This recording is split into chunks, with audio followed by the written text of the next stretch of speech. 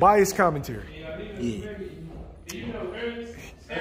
You watch fights, and the commentary doesn't reflect what I'm seeing in the ring. Yeah.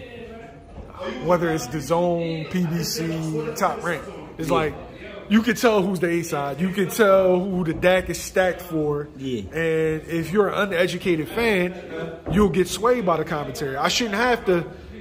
I shouldn't have to watch the fight with the sound off to get an accurate depiction of the fight. Yeah. What's your thoughts on it? I feel like that is a major problem in boxing because one thing you don't want to believe is when you're going into a fight is that you have everybody against you. Because that's like, man, that's tough. I ain't just fighting the fighter. I'm fighting the ref. I'm fighting the commentators. I'm fighting the judges. I'm fighting the crowd. You know what I mean? That's tough. It's a tough situation to be in. And not only with Josh Taylor and Teofimo, not only was Josh Taylor the champ, they fighting in New York. So it's already like, damn, like I'm already in New York. You know what I'm saying? I already took the shot where I'm coming from. I'm from what, Scotland? Where you from? Scotland. I'm from Scotland, and I'm giving y'all what y'all want, but damn, the commentary I felt like was a little rough, and I think that's tough on the sport because it shows if you just listening where they want the cars to go, what side they picking, and it's bad because for guys coming up who are contenders or are just up and coming, they feel like, damn, I can't take a fight unless I'm the favorite. Then that's what's fucking with these fights. Guys don't want to fight unless they coming out of a certain corner, unless they walking out second, or unless they feel like they got the house with them. And I just think that's bad for boxing. It's not a good feeling. When I was listening to it, it was kind of bothering me because they were showing instant replays of a couple rounds before.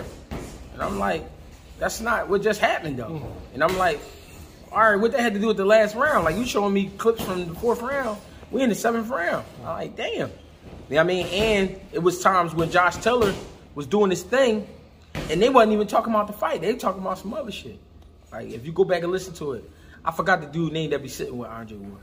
But or Joe Tessitore or whatever. Yeah, it was one of them. They was just talking about some other shit. And I'm like, yo. But then as soon as Tio started heating up and doing his thing. Like Mark Kriegel. One of them. Yeah. Everything was Tio. And I'm like, all right, that's cool. I mean, but, I mean, they know what they're doing. They know what they're doing. It's all for a reason.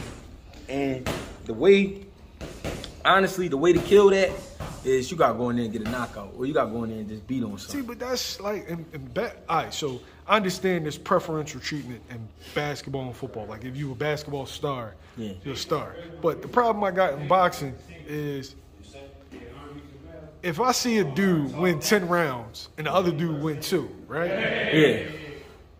I don't know what the scorecard is going to be at the end of the fight. Yeah. I know if I see the Denver Nuggets score 112 points and the Miami Heat score 100 points, the Denver Nuggets won. Right. In boxing, that's not the case. Yeah, it's real tough.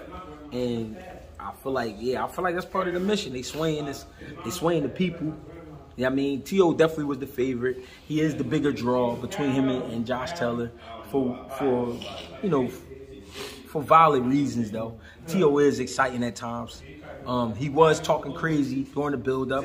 I felt like that was part of it. I felt like when these guys do certain stuff, I don't think it's just them. I think people give them advice to do these things because, yo, if you talk a little crazy, because listen, everybody talking about how you out of your mind right now. If you start talking crazy, they're going to think you really out of your mind. But really, this is one of the best camps you've been having. So go ahead and do that. So I think this is advice from the PRs and all this other stuff. I think that the fighters just buy into it and they go with it. But for the guys who control the game, it look bad because you just totally against this other guy who's the champ right now. And it's like, damn, like, I don't know, man. I don't know. But for me, the only way to really change it, you got to go in there and beat the system, which is beat the guy in front of you. But beat him up clear. Make it clear. You know what I mean?